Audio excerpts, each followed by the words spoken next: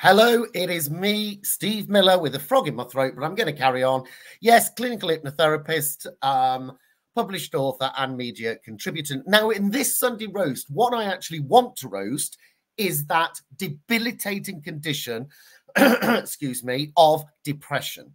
How do we actually manage it better and potentially actually ditch it, get rid of it? In this video, I'm going to explain how. Now, some of you may be aware that a few years ago, I was the co-founder of the Hypno Antidepressant, which was featured in the media.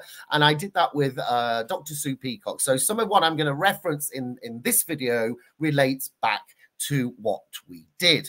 Now, what I want you to do is to get yourself a pen and paper, and I'm going to talk through 5 strategies, 5 things that you can do to roast depression, ditch depression, and start to feel a lot better about yourself. Okay, the very first thing that I want to recommend, as I crib the notes here, is getting the food right. Now, I'm not going to sit here and tell you everything that you should eat, because that would be ridiculous and take far too long. But what I am going to do is to talk to you about what you can do to increase your vitamin D level, which we do know helps us manage depression, helps us feel a lot better about ourselves potentially.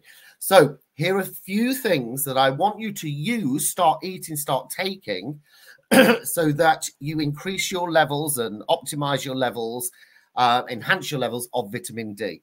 By the way, before I do this, if you are struggling badly, please do see your doctor.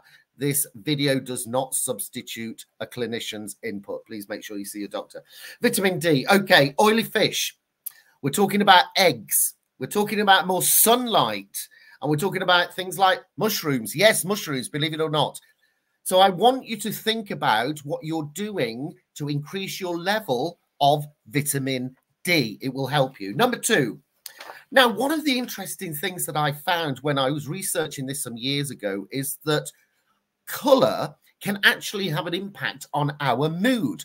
So there are several research colors that can show that can increase your joy and that can potentially enhance your mood. So here they are.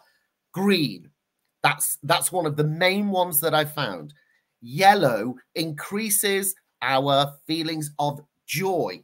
White, blue for being calm, and finally orange for feelings of joy. Now, what you need to be thinking about is, how do I use this information practically? Now, that might be, for example, a decoration in your home.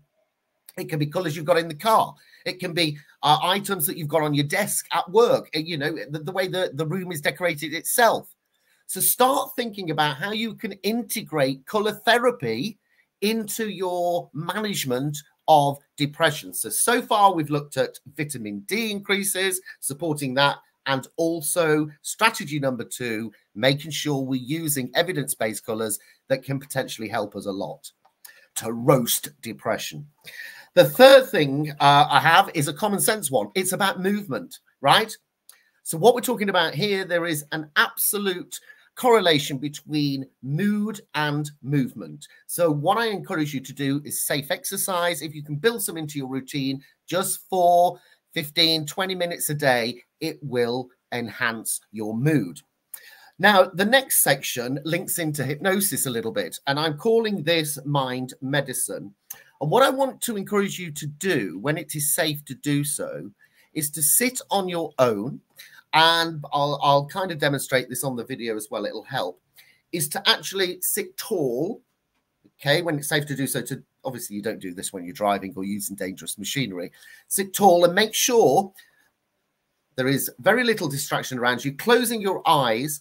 And what I want to encourage you to do is to imagine, it can just take 2 minutes a day, that you actually do lift your hand to do this. You imagine that there is a spoon of mood enhanced medicine, and you are going to slightly open them out and imagine using the power of your creative genius, imagine that mood magic, so to speak, you are actually taking that and allow it to then drift into your mind. Okay, so what you're doing here is using the power of your imagination, remembering that the mind really can't tell the difference between what's real and what's not. So you're actually using a very creative strategy, creative visualization strategy to enhance your mood. Now, what's important when you do this is that you are also sitting tall and deliberately smiling as well, okay?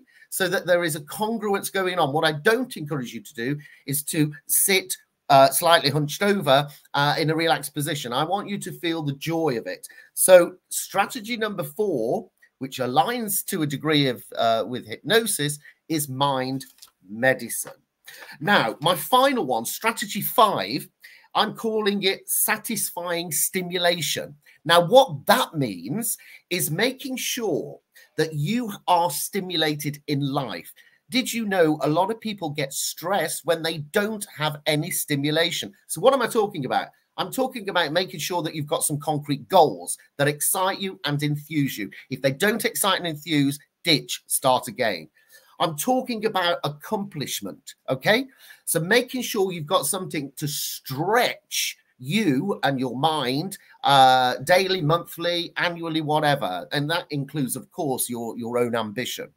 So what I've done in this video so that we can start to roast depression, first of all, making sure that I've made it clear that you should consult your GP if you're struggling with depression and anxiety. That is very important. But coming back to this video, number 1, I've talked about encouraging and enhancing your levels of vitamin D. Number 2, using evidence-based color therapy. Number 3, movement, making sure that you're carrying out daily exercise safely. Number 4, strategy 4 was hypnotic mind medicine. And finally, number 5, satisfying stimulation. That's right. So I encourage you to carry that out. Remember, every Sunday is Steve's Sunday Roast, where I take a subject, I roast it to support you and to make life better. On that note, thanks for watching and speak to you soon. Bye for now.